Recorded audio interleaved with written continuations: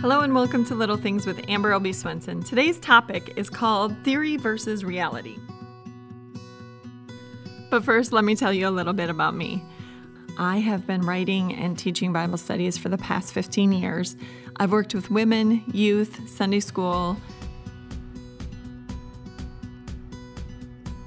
books for them.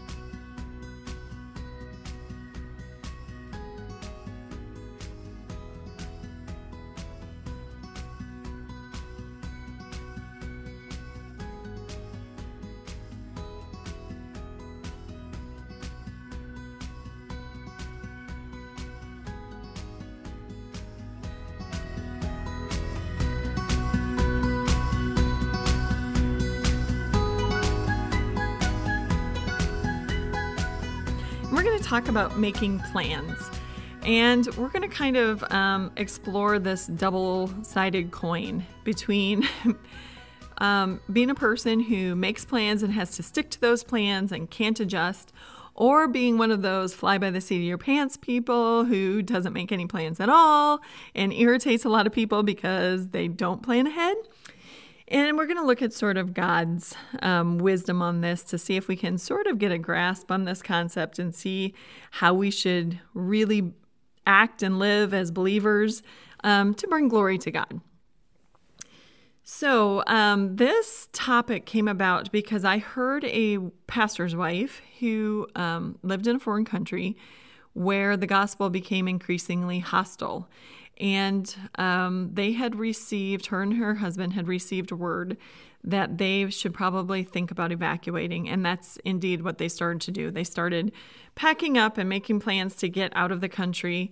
And just as they were, her husband was taken and put in prison. And so they ended up, she stayed there for I think 3 or 3.5 years while he was imprisoned.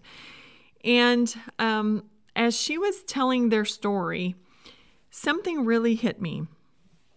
She said they had always planned for this to happen because they knew that it was a possibility.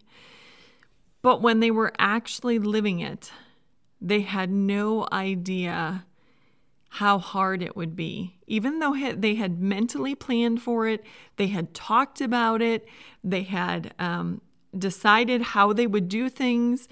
And from her husband's point of view, the man who was imprisoned, even though he had the word of God and she was able to visit him, I think once a week or so, and she brought him letters and she brought him hope, it was very, very hard for him to continue to not fall into despair when he was so beaten down in the prison. And she said that's something that they couldn't have planned for, is how much it would affect him mentally. And that made me really think about so much of life. You know, when you have a baby, that's one thing that kind of stood out to me because it's sort of the same thing. You get pregnant and, you go through these birth classes and you make this birth plan. And you go into labor and you're starting to have these little contractions and you're so excited and you're heading to the hospital and you're smiling and it's so wonderful. And then labor gets intense and it's not fun and it's not funny. And where's the plan? And I didn't know it was going to hurt this bad. I don't care what I said in my plan. And so for the best made plans, it seems like you have to make the plans and go through the process of planning, but be willing to adjust when things don't turn out the way that you thought they might. You a lot of times make plans for best case scenario. And best case scenario might be, you're in labor for 6 hours and then you have a baby. Well, what about when you're in labor for 36 hours? What is the scenario then? And what is the plan then? And how do you adjust to that? And so all those things. So first of all, let's just look at Scripture and take a look at some of the things that Jesus and then the other writers of the Bible tell us. So first of all, Jesus told us not to worry about tomorrow. He says, don't worry about tomorrow.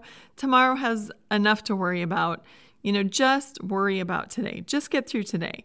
So in a way, what he was saying was, don't spend all your time making these plans that, as we know, a million things can go wrong. And you can spend so much time scheduling and trying to get things just so.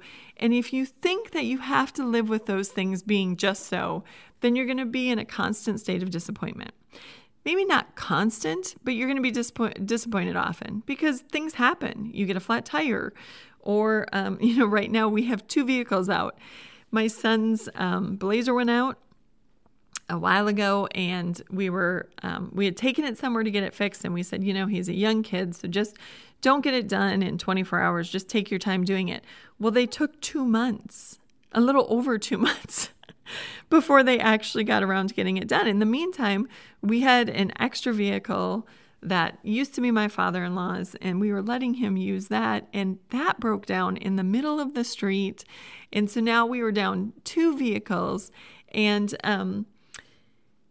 he really was disappointed. My son was disappointed. He's a 17-year-old boy who likes to have his independence.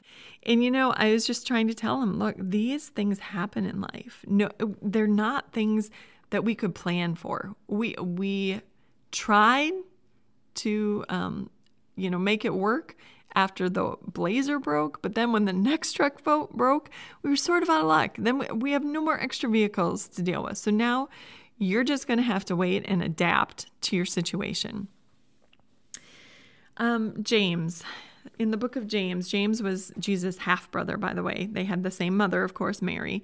But James was Joseph's son, whereas Jesus was the son of God and the Holy Spirit. So James was Jesus' half-brother, and his brothers did not believe in Jesus while Jesus was on earth. But after Jesus rose from the dead, James became a fervent believer. And he had this to say. He said, now listen, you who say, today or tomorrow we will go to this city or that city, spend a year there, carry on business, and make money. Why, you do not even know what will happen tomorrow.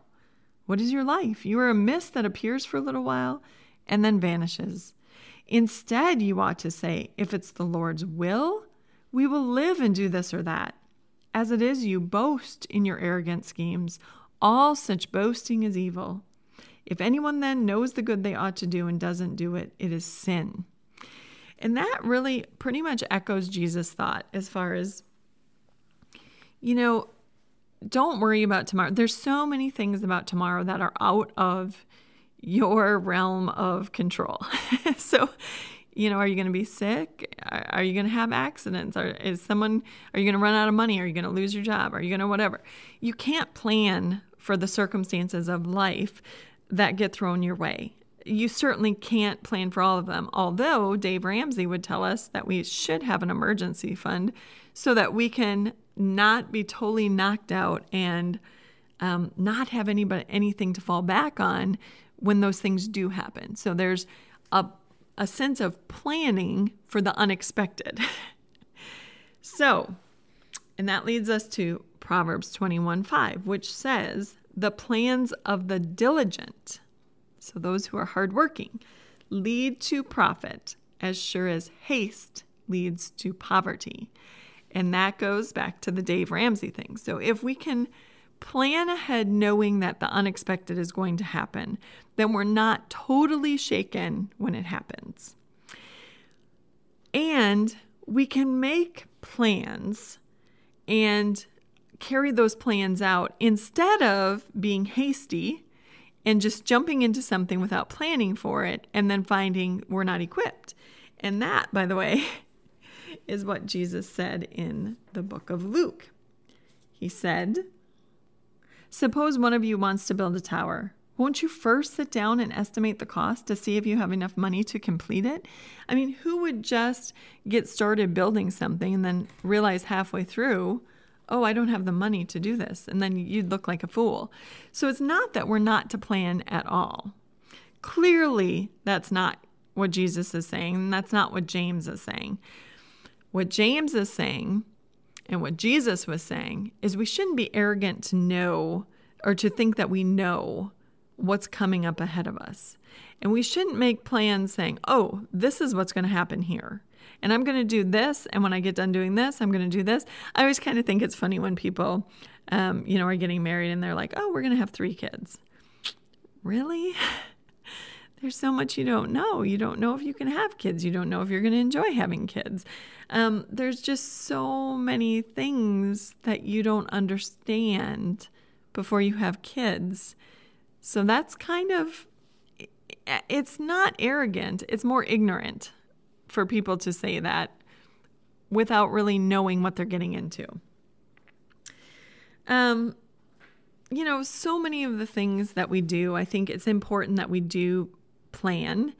And then we also plan for things to not go as we plan.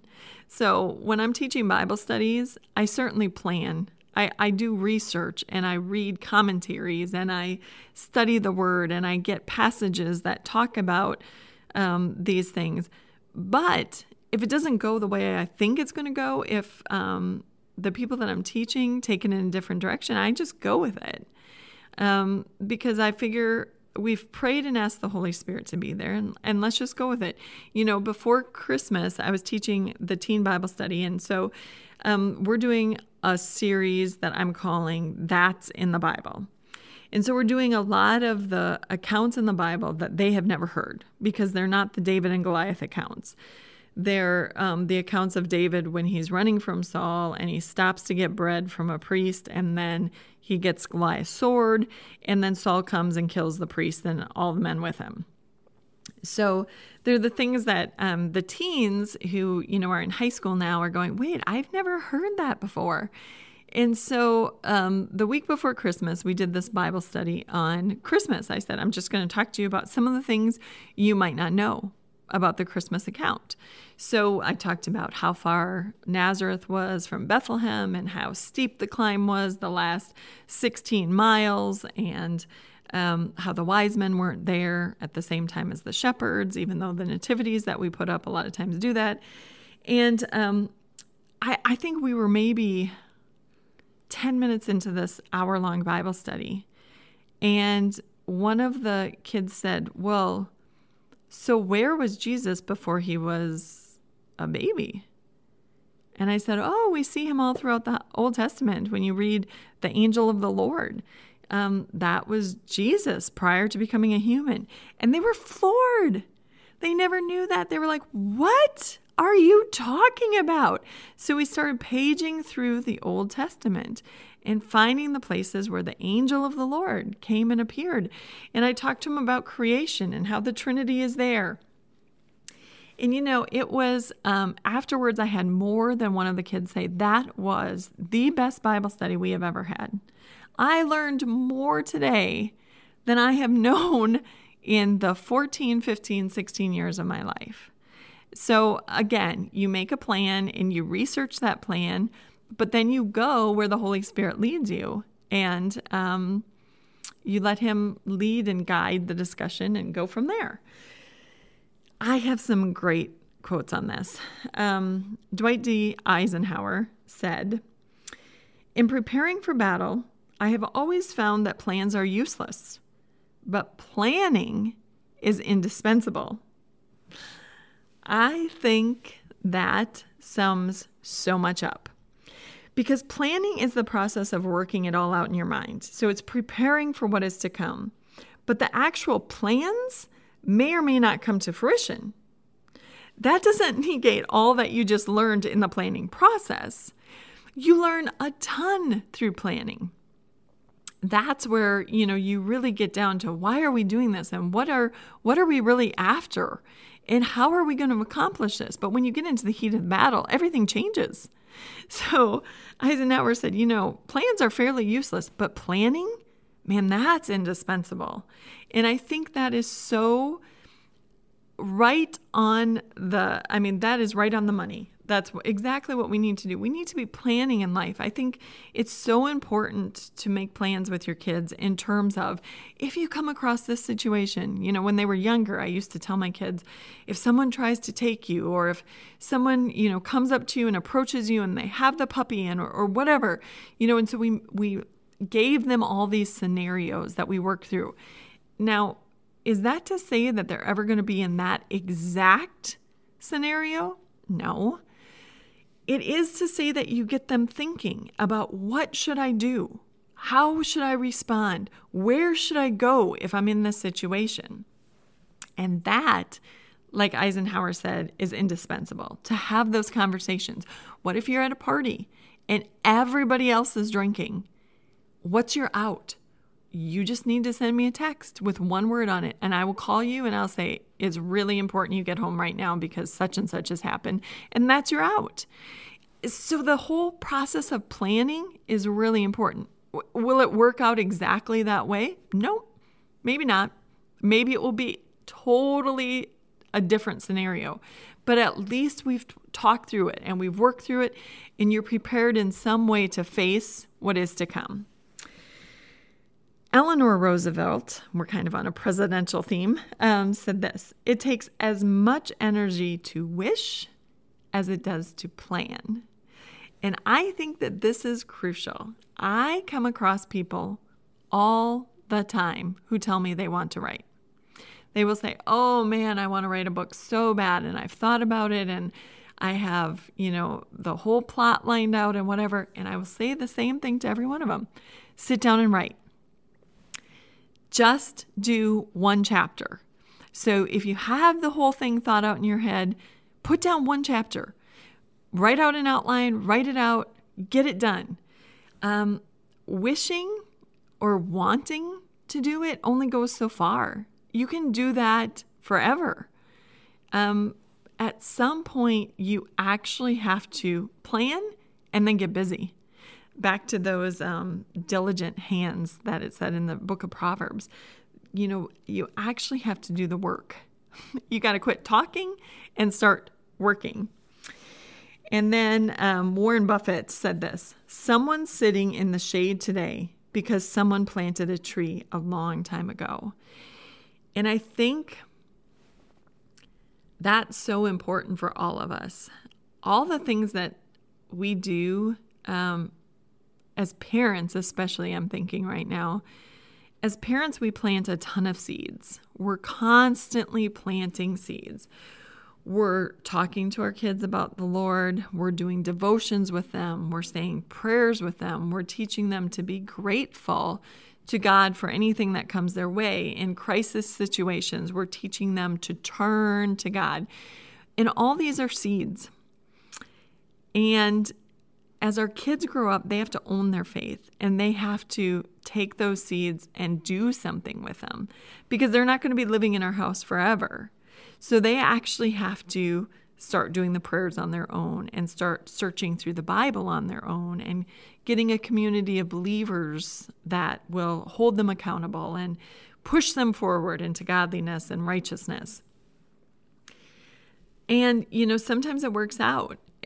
If you've been a teacher at all, you plant a lot of seeds.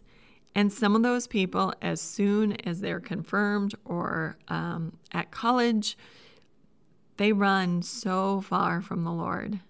And it can feel like all those seeds were wasted or all those hours were wasted. But the prayer is that that's not the case, and that somewhere down the line, those seeds will start to sprout again. That will start to make sense, and they'll go back to that, and they'll remember what they were taught and why they were taught that. And who knows the fruit it will bear down the line.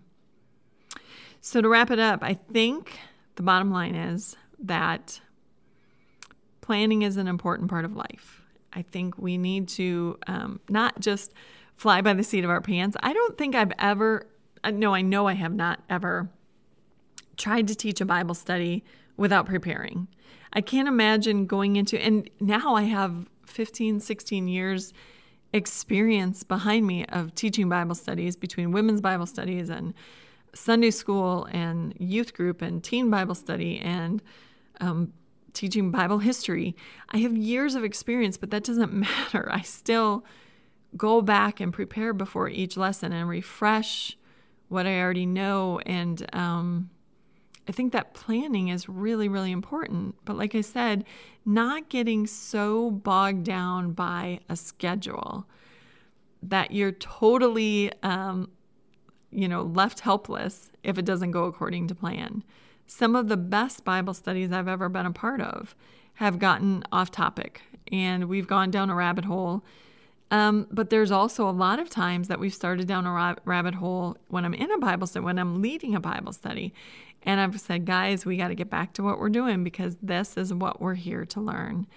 And that rabbit hole may or may not be fruitful for us to go down. If it's one of complaining or one of, someone just trying to waste time because they don't want to focus on what we're there to focus on, then that's not useful and that's not edifying for the group. So I think that's where the discernment comes in. And I think, like I said, Dave Ramsey would tell us to plan for the unexpected. I think that's where a lot of peace comes in, is doing that. So when you plan for the unexpected and you have that emergency fund when the washer and the dryer go out in the same month, which mine did, you're left kind of going, wow, there goes the emergency fund. But thank God we had the emergency fund, because otherwise we'd be in a pickle right now. So, I think that's the most godly way to approach it, is to make our plans, to pray about our plans, to ask the Lord if those plans are not in step with His will. And if they aren't, then, He's got to move us in the right direction. He's got to get us back where we're supposed to be. But in the meantime, just also not being arrogant enough to assume that just because we make a plan, that's how it's going to turn out. It may or may not turn out that way. And you know what? It's not the end of the world if it doesn't.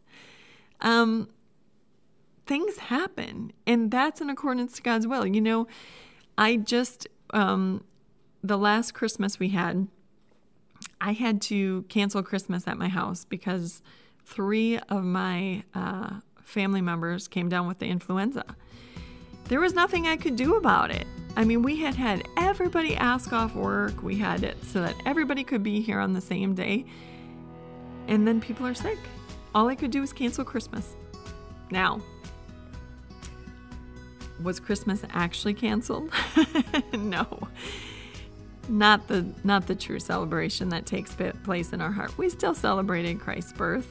And we just had to move our family celebration to a different day. And you know what? That day didn't work for everybody. And that was the best we could do because it worked for the majority, and that's all we had at the time. So, we plan, we adjust, we go with what we have, and I think that's the best that we can do. So let me know if you have some thoughts on this. I would love to hear your experience, and if you think there's more to it than what I've told you. Otherwise, I think that's the best I can do. This has been Little Things, because in God's kingdom, the little things are the big things. Please remember to pray for us at time of grace. We certainly covet your prayers as we try to minister to Christians here in the United States and across the globe. And we also really need your financial donations so that we can share this message and others like it with many more people.